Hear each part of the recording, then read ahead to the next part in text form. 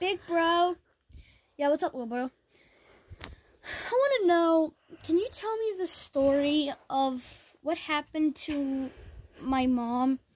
You mean our mom? Yes, I would like to know what happened.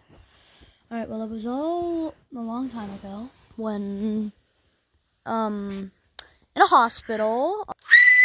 It's going to be okay, honey.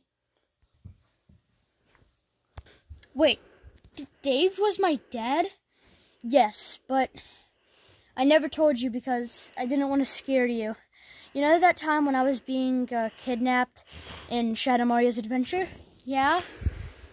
He was doing that because he wanted to just talk to his son, and that's that. But why did he leave us? That's going to be a story for another time. But let's just go back to the story. It's okay, Mom. Push! Oh, you bastards were never at my wedding day. We were never even born. Oh, you bastards. Come on, honey, just push. Looks like a healthy delivery. You have given birth to... bloody hell! A dog! Let me hold him. Okay. Oh, you're so precious.